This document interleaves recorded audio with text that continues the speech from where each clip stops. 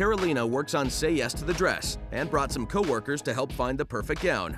The first dress was an all-around thumbs down. You are beautiful. The dress, not so much. Now her entourage is convinced their Say Yes knowledge will help take matters into their own hands. We have a pretty good handle on what we think is going to work for Carolina. And look at that, look up there. Oh my God. Crazy, right? We definitely have options. Being here today at Kleinfeld is so weird. This is what I look at every day. It's so fun, though. We could do this. I think she'll do this over She that. would try that.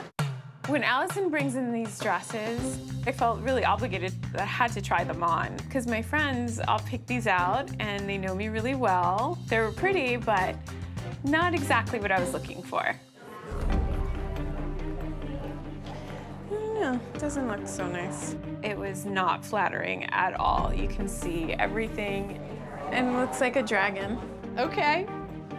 Do you want to show them or no? You don't have to show them? Okay. Yeah. Let's eliminate this one. There you go. Okay, what do you think of this guy? Oh, I don't like it at all either. It's not my style. 0% success rate on their choices. I'm going to go shopping and keep in mind what she wants. Something romantic with straps and a low back, and hopefully we'll find something.